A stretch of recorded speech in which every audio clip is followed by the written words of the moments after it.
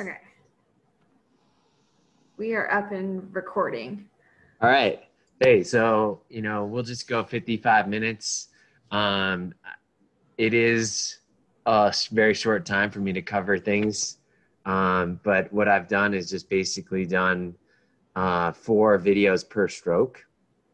And what I've decided to do, instead of going through like every single thing that I look at and think about, I've decided to do like 1 or 2 things that I think are foundational, and then 1 or 2 things that I would say are a little bit different and unique. And maybe they're not to everybody, but just something I want to be able to stir some thought. Obviously, in a time when, gosh, naturally and organically, we can't get together as coaches and talk swimming and trade ideas and get that inspiration.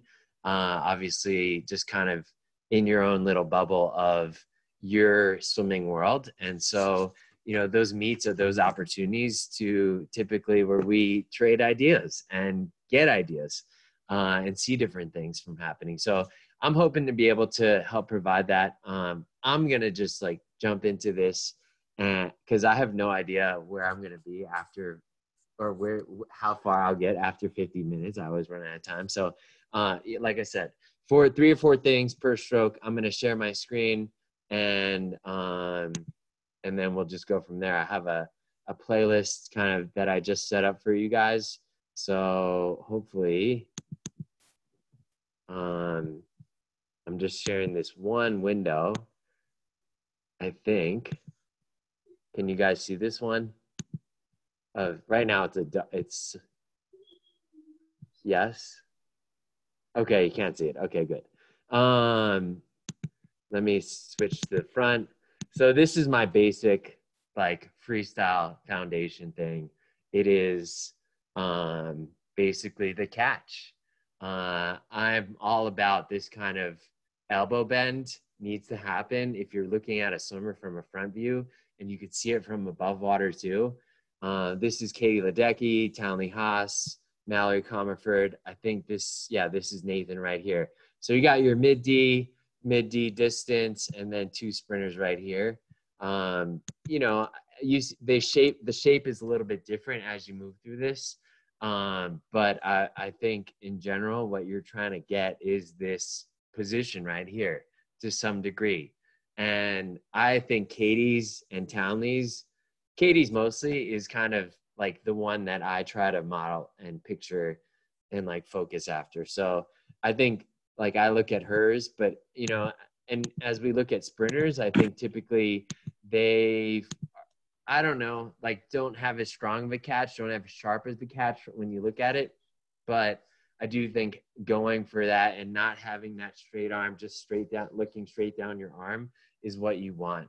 I did ask Katie if I could share this next video, and I love what she was doing here. Like I don't know where she got this from. I mean, it's not a unique drill, but why, like she had choice of drill, and this is her choice of drill, which is just like doggy paddle. Basically, it's a little bit more than doggy paddle because she's pulling all the way through, but just an underwater recovery.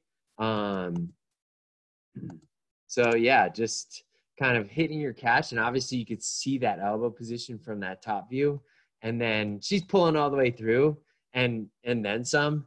But getting it on both sides, getting that catch on both sides. You could just shorten it to just the front part of the stroke and just having it as a doggy paddle. And like, why does this work? I was thinking about it works because like when you're not taking full strokes, you're not rotating, over rotating. You're not like, people aren't really moving the shoulders a ton. And I think that's really why it works. And I think that's a key to try to translate when you start getting into full strokes. And like, obviously, like when you get your arm out of the water, that's a big place where people's rotations get pretty big and impacting that. So just even if you were to just have like a straight up doggy paddle, like you're more likely to see this kind of catch action. Like you don't see anyone doggy paddle with a straight arm. And it's just because like the lack of rotation or the minimal rotation, let's say it's not no rotation, but just the appropriate amount of rotation happens when you're not recovering over water, and when you're just like moving through that catch motion. So I think that's a really key thing to think about when you're moving through these and moving through the catch, and trying to focus on that is what's happening with the rotation. I'm zooming through this because, like I said, I don't want to run out of time. So we're just moving through things. I'm going to try to use less words than I typically do. This right here, like obviously with this small kind of intimate audience, like I'm also telling you guys who these people are too. This is Gretchen Walsh.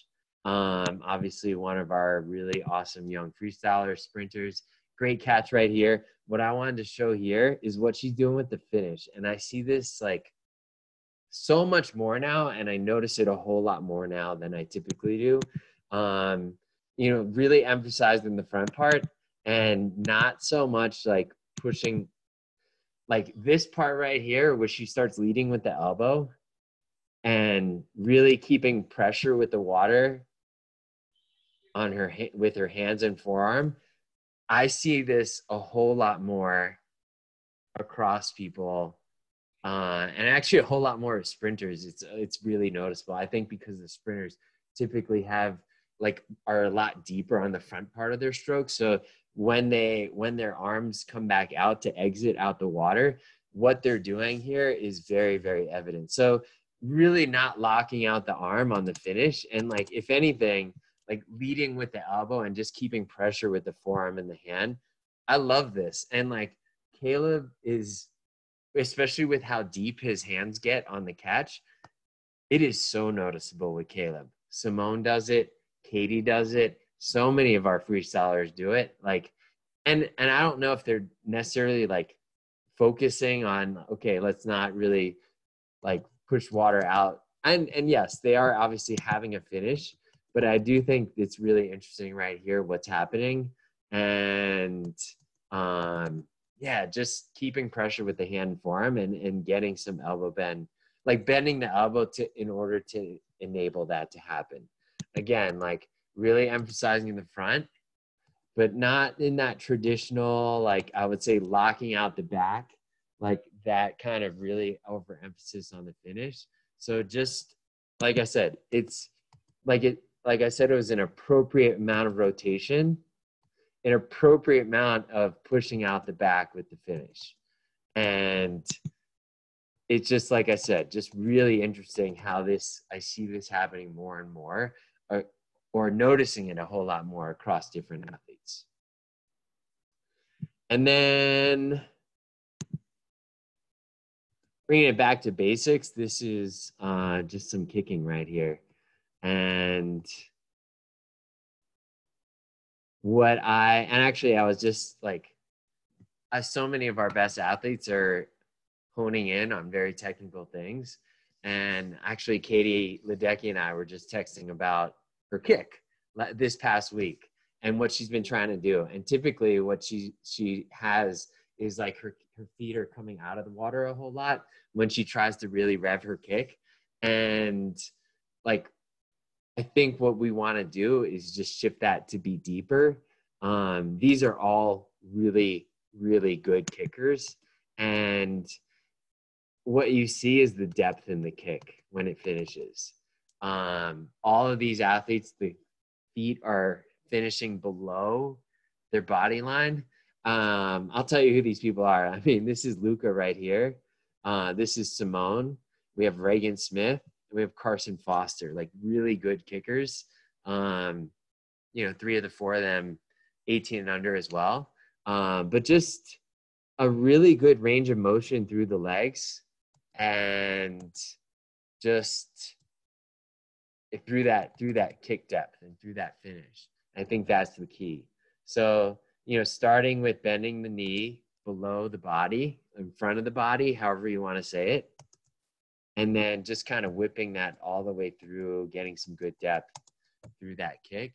That's where you get the power. It's not necessarily through tempo, of the kick as much as just like a good range of motion and pushing water deep. I mean, Katie has said like her feedback this week was like, it's definitely a lot harder for her to make this kick a lot deeper than it is for her. Like typically her whole foot is coming out of the water, and that's what she goes to. Typically, that's typically what she's gone to when it's like, okay, let's kick more. Her whole feet come out of the water instead of like just shifting it forward and shifting it deeper. So just something to think about as you move through. Obviously, you have your kickers, your good kickers and not so good kickers on every team. And there is, most of it is not for lack of effort as much as, but that's kind of what we go to try to improve kicking is like repetition and effort. But there is a technical aspect to it too, and just finishing it all the way through. Moving on to backstroke, we might even have time for questions. The catch, I mean, that's the foundational thing that I go to. And I like a shallow stroke, or more shallow than, like, I like it more on the shallow side than deep. This is Missy, who's probably the most shallow of our great backstrokers. And you can see her fingertips are right under this lane rope, or right on the lane rope. And that's where she always had her pull. Just keeping it out to the side, getting an awesome catch, like really engaging her entire body right here. I think the key is not, her hand never pushes down, water down at all in this front part of the stroke. And just keeps it out to the side. And Miss is really the only backstroker that is that shallow. This right here, I think this is Ryan Murphy. So obviously pushing a little deeper. But in doing so, same as Missy, not really, like the palm never faces down when he does that. Just pushing water back, keeping the arm to the side. And this right here is Rachel Bootsma. That video is a little bit more blurry, and Aaron Pearsall. And Pearsall, yeah, he was the first one that I would say I noticed doing this. Just like, gosh, this is clearly moving water back and moving him forward. And again, not pushing water down toward his feet, just keeping the palm facing, like there's a little bit of flashing right there, flashing down. But for the most part, keeping the arm out to the side.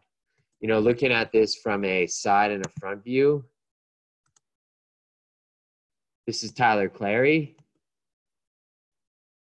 And you could see how much the arm is out to the side at the same time he's hitting the catch.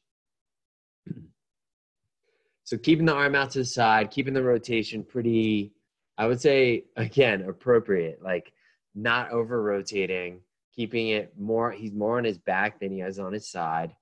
And just keeping that arm out to the side so that he can have a great catch. And really, I would say we've been so fortunate to have so many great backstrokers in the US, and they all exhibit some kind of this motion. I will say that like many of our female backstrokers, from Reagan to Kathleen Baker to Olivia Smoliga, they actually have a little bit, they tend to be pushing a little bit deeper with their strokes. I think a lot of it is also due to the fact that those, like a lot of our female backstrokers typically, well, those three in particular have like really mobile shoulders. So they can afford to be pushing a little bit deeper out of the typical range of motion. And I think obviously as everybody, like you just kind of roll with the exceptions and kind of have to figure out what is working versus and why it's working for them versus like what most people should be doing. In backstroke, you look at, and you can see it here with Tyler, like once he gets past kind of his chest, a downward finish, and like the hand is finishing below the hip, kind of popping his hips over to get that next rotation. And that leads me to my next slide. This is Missy, again, from a top view. And what I'm trying to show here is that this finish, this motion right here, kind of inward and downward, is what pops that rotation to the other side and gets you that good timing that you're looking for. So I think this is key to being able to rotate into your next stroke so you don't feel like you have to push downward. Like if you can rotate on time, you'll be able to get your next catch. And that rotation on time is very much, to me, dependent on being able to use your finish to be able to drive that hip over, you like kind of get that rotation as one unit through your core and really kind of power, like move through that stroke that way. This example, like this is an example of a good rotation timing and a not so good rotation timing. So they're the same here, like kind of moving into their finish. They're both rotated to the left side. This is Missy down here. Missy is entering her, they're both entering their hands now. And you see Missy's entering right above her shoulder. She's kind of flat at this point. And this other athlete right here is entering, she's entering right now. And you could see like kind of rotated to the left side still. And like so many of you have athletes, I'm sure, that like are entering way above their head. And to me, like the reason to eliminate that is because typically an athlete that enters too narrow is going to use then like push down with the hand to get the next part of the rotation. Because when they're entering too narrow, they're typically rotated to that left side. So they're rotated to the wrong side at the time. Like Missy's flat when she's entering right here. And this athlete here is entering over her head and rotated to the left side. So hopefully that makes sense. Hopefully it makes sense why you would want to get, like why you're trying to fix that. And then how you do it, I think it's connecting with that finish arm and like really feeling it through your core and through like having a good core to be able to do that. And that's my backstroke spiel. 4 clips. Breaststroke. And again, like we're not going to go through highlights. So many of you have heard me speak so many times. So these are just the highlights. Shape of the stroke. Like I think a lot of us pretty much would agree that like kind of being a little bit wide out here. And then I think one of the important things about that is that you like, there are 2 reasons. One, I think you are much stronger in general. People are much stronger when you go from wide to narrow, like when you're trying to pull from outside inward towards your body. So I think that is a whole lot stronger. And then like you really want to be smooth in this transition right here. And so to go from wide to narrow, like if you were to just pull straight back, it won't lead to a smooth, quick transition. So that's the whole reason to have that pull shape where you go from wide to narrow. So you're strong in this kind of really propulsive movement once you go from wide inward. And then, yeah, to be able to have that really smooth shape through the pull right here, through that transition into the recovery. And this is tracing the shape of the hands. It's interesting because through this, I'm also going to advocate for having a good catch. These are 4 of our very best athletes. And you'll see, like, I see this trending, like people moving towards this a whole lot more now. And so it's having a combination of like having that pull shape, but then also doing it in conjunction with getting your elbows up. This is Lily King right here. Obviously, she is so dynamic in her pull. This is Annie Laser, like really more of a 200 breaststroker. And This is Josh Prino, again, like much more of a 200 breaststroker, and Andrew Wilson, who's 100, 200, probably leaning a little bit more towards the 100 side, but obviously, a top 8 in the world in both 100 and 200 as well. So like having this catch, and like I spent a lot of time with Ray Luz, and this is such a huge point of emphasis too. So I think it's trying to find that balance. Like you don't want someone to get the catch and just pull straight back, but it's like having that shape, but then also getting the elbows up, especially I think as you're kind of trying to round the corner to get into that inward transition. And I'll play this all the way through. It is like watching breaststroke pull from in a slow motion view is like every single time still blows my mind, because there's so much to look at in a breaststroke pull, from like how wide the hands are going to when they get the catch to how deep their hands end up going. It's like you look at Annie and you look at Lily and Josh. Andrew keeps his hands a lot higher, a little bit more shallow. But this is what I'm used to seeing with like in these three. This hand depth is what I'm used to seeing like with Kosuke Kitajima and a lot of the like great breaststrokers in history. And I think, yeah, like I said, my mind gets blown just like looking at this position right here, and how like I think we often focus in on the shape of the pull, and it's so hard because the breaststroke pull is like there's a outward and inward movement, there's a front and back movement, and then there's also like there's a depth to it. So your hands are going deep and then coming back up to the surface too. But yeah, I think it is one of the things that obviously leads to some complexity. But I would say like focus on the pull shape, the shape of the hands, and then like think about how do you incorporate a good catch into that as well. And I do feel like internationally it's moving that way too. Obviously you don't want like, and for a long time I was not an advocate of really trying to get a big catch, because I felt like people would lift their head way too early once they got their elbows up and their hands down. So still keeping your head in line, being patient with the breath. And you could see that in this clip, just when the breath is happening too. And obviously these guys are having so much patience. They're breathing, like their head is breaking the surface on like as their hands start coming inward. So having some patience through there.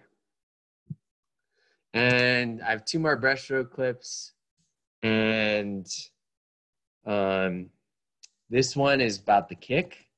And if you've heard me talk in the last couple of years, you'll know that I've been saying this is like, this is happening really fast, real time. I've slowed this down, obviously. Like having a downward finish to the kick, I think really helps the hips get high. And you'll see this is Annie Laser and then Andrew Wilson. Did not know. And like slowing it down, every good breaststroker has this kind of depth to that when the legs are extended. And it happens so fast, just like how the legs then come up. And so it's so hard to notice it. I think typically, and I'll even say like, I've typically thought that it's like you want to keep your feet along the surface and push the water back and then finish high. But it's really like the legs are extending with a downward angle, pushing the hips up, and then they rise to the surface. Annie's obviously more of a 200 breaststroker, so her feet are rising to the surface a little bit slower rate than Wilson right here. But I think this is really important. I think one of the things, like oftentimes we look at the hands of a breaststroker and say they're diving down. And if when I think about it, people dive with the hands, I think to try to get the hips up. And I feel like if you can just have a little bit of a downward angle to that finish, people will naturally get rid of some of that hand diving. because like I said, like I do think that's an action to get the hips up and get the legs up high, especially if people are just kind of keeping their kick at the surface. So just something interesting to think about. And then my last breaststroke clip. So this is Anton Chupkov, the world record holder in the 200 breaststroker from Russia. Chupkov, like right now, epitomizes being able to change gears in breaststroke. And I think that's really important in general, being able to have like a high tempo that you can finish with. And that is prevalent for the 100 and the 200 and for men and women. And obviously, like, you know, in club swimming, like, especially short course, especially college, like you're going to see people spin out in breaststroke, especially as you get to 100 or you're doing 200 medley relays. Like people are going to spin their breaststroke and try to get to high tempos. So I want to be able to help people get to those high tempos effectively, because we all know that sometimes people will spin out, you know, a 50 or spin out, you know, taking out a race, and like they're just not as fast as they should be. And a lot of it is the timing is off, and a lot of it is because they're spinning with the hands. So this is Chupkov, and this is his first 50 at a this is the top one is his first 50 at a 2.2 tempo, like ridiculously slow. And the bottom is his last 50 of a 200 at a 1.2 tempo, which is pretty quick. Like PD's at like 1.0, 0.9, 0.95. So this is like typically someone's like quick 100 tempo. This is like ridiculously long 200 tempo, and like equally effective. And what I want you to see is how the hands are synced up.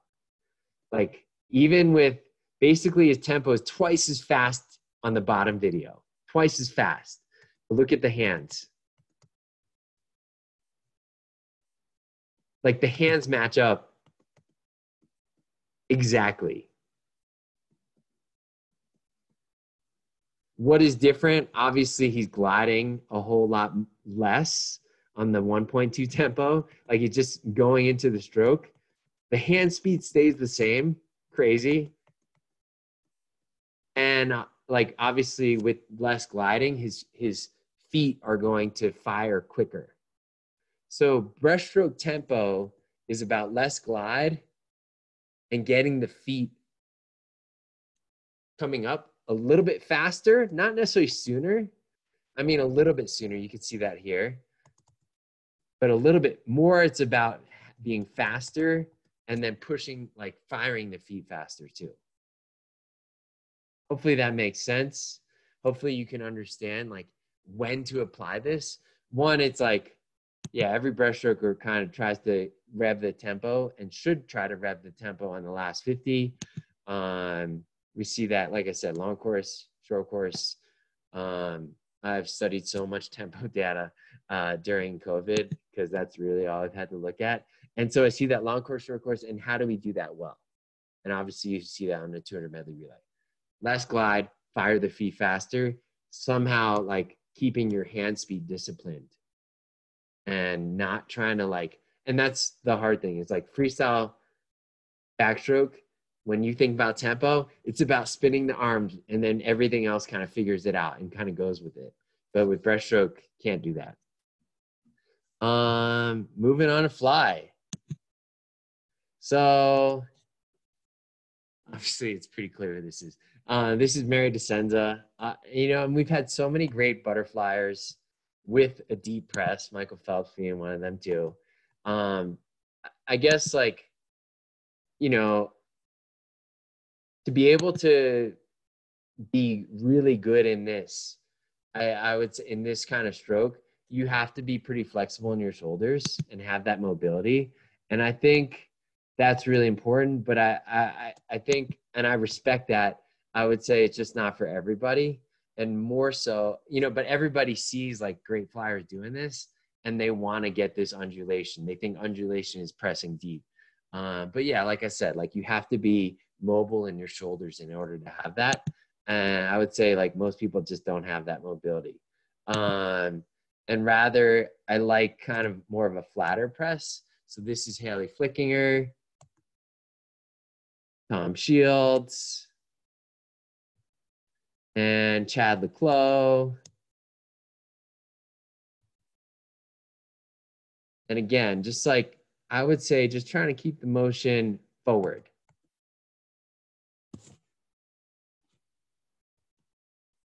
And, you know, with that, like looking at the head position, keep the head in line, not having the head be too deep, because that makes it harder when you try to come out of that press.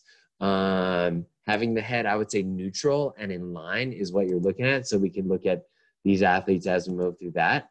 Just like I said, neutral and in line with your head position, not trying to dive your head all the way down to the bottom. And here's Chad again, just like this press. Yes, you want to press, but just manage. You know, I kind of been using this term like an appropriate amount of press, like not over pressing for most people. And obviously most people will push it to their limit, but you want to be good coming out of the press. And I think being in a neutral head and kind of a flatter line is typically what will lead to that. And then the other thing I've been looking at a lot in fly is what people are doing on their non-breathing strokes. A lot of people, and I kind of see this a lot, like when people are in their non-breathing strokes, they're really tucking their chin. And I think it makes it a little bit harder to get into that press. I think you want to try to keep this neutral head position a little bit more forward and neutral head position when you're not breathing. And kind of chatting a little bit about with some of our flyers about that. And not like, obviously there's so many flaws associated with people taking breaths in fly. But I just also want to mention kind of what is happening on these non-breathing strokes. I'm going to switch gears a little bit. And for the last thing, I only have 3 videos on fly. And the last thing I want to show you with fly is kind of tempos. What I've seen, and I kind of looked at the top 8 to 10 swimmers across all strokes, 100 and 200, and fly has the smallest range of successful tempos. And so this is looking at 100 long course fly, men and women. The number 1 is the first 50, average first 50. The number 2 is the average of the second 50. And this range of tempos, like you're basically looking at the majority, like 80% of all these tempos are in the 1.0 to 1.1 range. And same with the women, 1.0 to 1.1. Before I kind of say what my point is in this, I'll show you the 200. So this is the 200. And we'll look at the women first. The women, like, again, most of the tempos for all of the 50s is in this 1.1 to 1. It's a little bit slower, obviously, than the 100. 1.1 to 1.2. And then, you know, you can make an argument that it's like for the men, it's like this 1.15 to 1.25. Obviously, you have this outlier where every you have 2 outliers here. You have Diaceto, whose tempos are so quick, and like his average tempo on the first 50 is under 1 second per cycle. So you have that outlier right here, and then the other outlier is Laszlo Che, who's like his tempo's incredibly slow. But really, like everybody else, the majority of their tempos are in this like 1.15 to 1.25. Like the majority of the tempos for the 100 and 200 men and women are all within a 1/10 of a second per cycle. And my point in this is that, and no other stroke has this kind of narrow range of success. And I guess the point or the question that I have is like, if this is what's happening in a race, obviously when we get to fatigue fly in workouts, like if you were to run somebody hard and fly, their tempo would typically like get way out of this range. I would say way slower. And that's what we see with, I would say, like a lot of volume fly. And most people, like maybe besides the Mary T's, you know, their tempo is, they're going to get to survival fly. Survival fly won't be in this narrow range that you see. And so I guess like as we move through fly technical things, I do think the environment that you're asking an athlete to swim fly is really important too. Because without that, like somewhat kind of close to, relevant race tempo or race where you are in a workout, I would say all the technical things fall apart. And I would say that, like, you know, we've been hearing a lot more about what Michael had done in his fly training. And it's definitely, not a lot of distance stuff, not a lot of high volume repeats. I would say Billy and Luca were the same way. And the way Billy looked at fly was not a lot of high distance, high volume repeats. And, sure enough, like, actually, like you could see where Michael was, Michael was in such a narrow range of tempos. This is Michael right here. Like very, very narrow. And then this is Luca. And these are, our Americans, kind of the only Americans, obviously, we have in this top 9 or top 10. But that's kind of like, I do think that like this is the only stroke that I'll really go into, obviously, non-video things, but I do think it's really important. And then I was also going to do a couple things on dolphin kicking. Just really interesting. This is Caleb. I do think the kick part of it, the leg part of it, is very relevant to freestyle and what I talked about there. Kind of having the knees bend forward and then push it all the way through. And you can see the depth that Caleb has with his feet and where his body line is right here. Like obviously a lot of amplitude in front of his body. And you don't see his kick. Like this is the high point of his kick. It is going, like his knees, I would say, are kind of more in front of his body, but not really retracting the feet up as much, just keeping the kick in front. And obviously Caleb does have a upper body motion. And I think this is really relevant and important too. Like spinal flexibility, upper body mobility, really important through your shoulder, through your spine. Obviously being able to impact that is really hard. I'm going to show you 2 more before I talk about just like one other thing that one conversation that I had. So this is Coleman Stewart, phenomenal dolphin kicker, NC State. But you can see the same kind of motion. It's obviously more exaggerated with Coleman than with Caleb, even more with the upper body motion. But he's got kind of his bend forward, like he's bending forward as he's setting up his kick, and then bending backward and extending backward as he's extending his legs. This is the part, obviously people with not so good mobility, this is the part that those people struggle with, is extending it back. And this is another NC State dolphin kicker, Noah Hensley.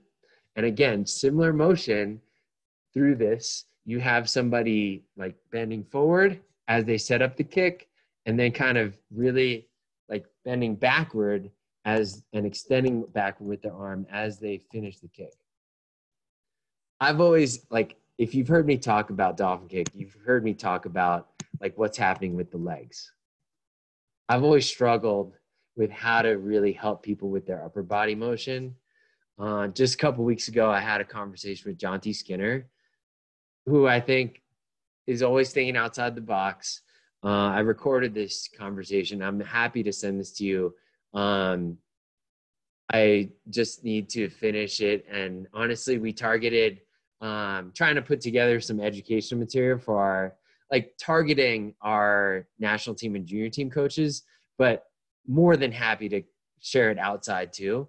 We haven't released it yet. So when we release it, I'm more than happy to share it with you guys so that you could share it amongst your coaches too. I think his stuff is really interesting, and like you just obviously have to have a patience understanding. The way he looks at it is so different from how I look at it, but I also love it. And I want to be able to incorporate it more. I am very much talking about what the legs should be doing and where positionally they should be. He talks about how you use your arms, how you can increase that mobility with the shoulders and the spine, because I've had no clue. So I ask him those questions, and I think he's had some really good success in that. So I'll be more than happy to share that with you, because I think it makes it more practical than for people who struggle, who can get the leg action down and positions down, but then maybe not have that like good mobility through the upper body. And hopefully it's this week. I mean, Lindsay was supposed to share it last week. But we got just so caught up in other stuff. So hopefully this week, and then I'll be able to pass it on to you guys too. So with that, really flew through this one. Any questions? And it doesn't have to be about things I talked about. You could type it into the chat. You could, I mean, there's only 16 of us, 15 of us. So you could also just like wave and then ask it, or just like take yourself off mute and just ask a question. So yeah, happy to kind of go through that if you want. Yeah, Russell, I have a question. Do you have anything on turns that you could share with us? Yeah, so I don't have anything set. Like I made all those videos just so like I could like to be, because most of my high quality stuff doesn't play well over Zoom. I would say, I mean, I could try. I also probably would spend most of the next 10 minutes probably looking through and trying to find it all. But I, generally, like the things that I look for in open turns, I would say it's a little bit more unique now in terms of like, I like people coming around to the side rather than going straight back. I seeing more and more of our NC2A swimmers doing that and moving towards that, like just really rotating at an angle as they're doing open turns instead of just like head and hands coming straight back. It just sets people up it sets people up for their feet position a whole lot better. As their foot comes up, they kind of come up at an angle, plant the feet here, and it just sets them up better to get a better push, as opposed to like coming up straight and then kind of turning. And like I see so many people push off with their feet like this, like just like lined up behind each other, or even like really weirdly like crossing the wrong way, and that's how they're pushing off the wall. So obviously blending that kind of motion on the open turn, and then on the freestyle turn, I would say the biggest thing that I look for is like, are people using their hands to help push water over, and some of our national teamers aren't.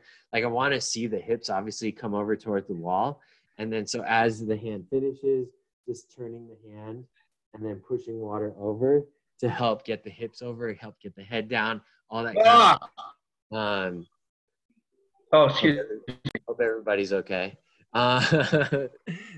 Or anyway, so hope that, like, those are the two things I would say the first things I look for, because I see it those are the things I see so often, is like bad feet position on the wall for open turns, and then and then not using the hands and the hips coming over really slow. In the chat from Mark, what are you noticing with the difference with Caleb's breakouts versus competitors? First, his underwaters are ridiculous, as we know. But like what he's doing is he's also like taking an extra dolphin kick with his first freestyle stroke. I think that's one of the biggest differences. That is so hard to master. Like Phelps did it pretty naturally, and Caleb does it pretty naturally. I don't know anyone else like that. Like it is pretty hard to incorporate basically a one-arm dolphin kick. Like he's dolphin kicking, like doing a down kick as he's going through his first pull on freestyle and then transitioning.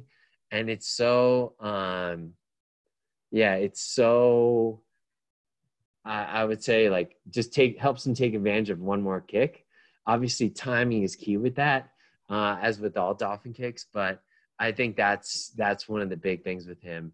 And I've seen it where his timing isn't good, but when we get to world champs and when we get to, hopefully the Olympics, like he's typically good in those scenarios with that timing, but it's not always like that. And I think like just to me shows it's something that you have to work on and keep reminding yourself on. Ricky asks, we've all been able to see Lucas swim locally. Good reference for coaches. Any thoughts in his fly? Like, he is an awesome catch, awesome in his tempo. Billy and I have talked about this. I mean, typically he is one guy that I would say like, presses a little bit deeper. And and I've cautioned Billy with that. Just in terms of like, I think just something to look for and look out for. And obviously Luca is obviously seeing so much success in it. Like I would say he even pressed deeper than Michael did. And I'm more worried about like the drag that it creates when you try to lift yourself out from that deep. And obviously you have to find that balance because obviously like Michael, Mary DeSenza and Luca, so good and so effective in that. And generally I try not to, and my first instinct isn't to change like these exceptions as much as like put it on people's radars. Like if there's an opportunity going forward, like if there's something going forward that you would want to touch on, then maybe that's that. So, I don't know, Billy, if you want to say anything about that too, or not just even that, but just Luke in general. Yeah, same thing. I think he's been working since a shoulder injury on flattening it out a little bit and trying to find that forward, continuing to find the press and the depth, but not having the same depth out in front. So forward more than down. He's going to continue to work on it, but it was looking pretty good when he went off to Georgia. So, and I've heard that, since he's gotten down there, it's been really good too. So yeah, he's good. I mean, he'll come together. Hey, my question real quick while I got you on here is, I know last time I heard you talked a lot about breaststroke rate and how the world-class breaststrokers are kind of hitting that certain rate. Has that not narrowed the pull cycle for those guys? Has that become different, or is it still the same cycle? They're just speeding up the up kick and the leg tempo with it. Yeah, I think that, the tempos are definitely quicker. I don't think it's really narrowed. I mean, for someone like Petey, like his stroke is way more compact. If anything, it's kept the stroke more in front as much as, instead of making it more narrow this way, I think they've kept the stroke more in front of them. So shortening this way as not shortening this way. And I think that's kind of where things have gone. Obviously, Lily's a little bit of an exception. Like she's got this high tempo and her hands are literally hitting her chest every single stroke. But I think she's kind of the exception of that. Like you saw just like she gets this catch, isn't coming out as wide. Obviously more 100 driven than, I think a lot of us want to, have breaststrokers that are good 100 and 200. So, someone like Chupkov, who you had at 1.2 and 2.2, like that depth didn't really change.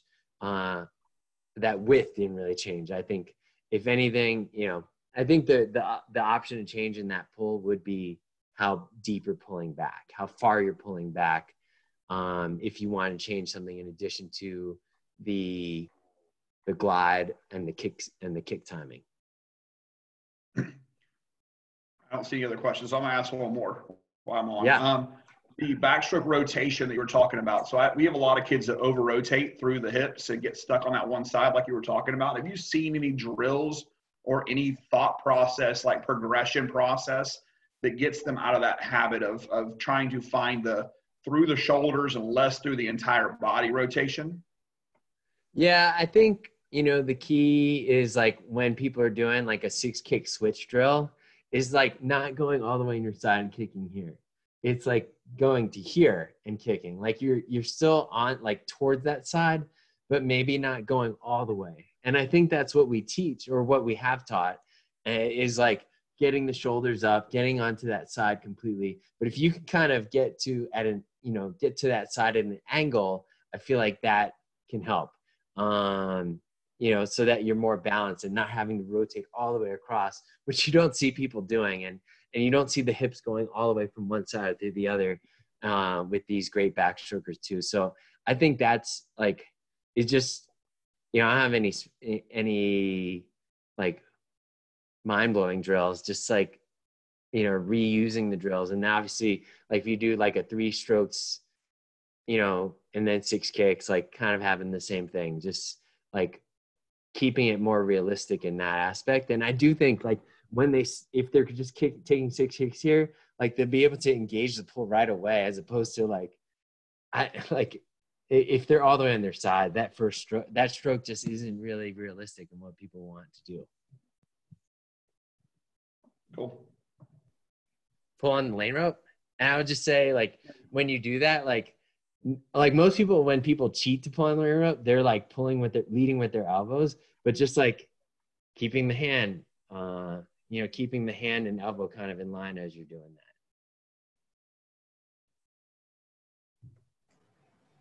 Well, thank you so much, Russell, for taking the time to, come and talk to us and show us all your cool videos and stuff. We really, really appreciate it. And thank you for the record. Thanks for having me. I hope everybody, stays healthy, happy, positive. As I was saying, just you coaches are the foundation of USA Swimming and the heart of it and what we do. And I absolutely have seen that more than ever, and appreciate you guys always and the time that you do and what you're doing for all of your athletes. So, hopefully we can see each other in person again soon. And I look forward to that. Thank you. Yeah, we're ready to see you out on a pool deck. Yeah, you guys have a good night. Enjoy your dinner or your other meetings if you have any. Thank you so much. Thank you. Thank you so much. See you guys. Good seeing you all.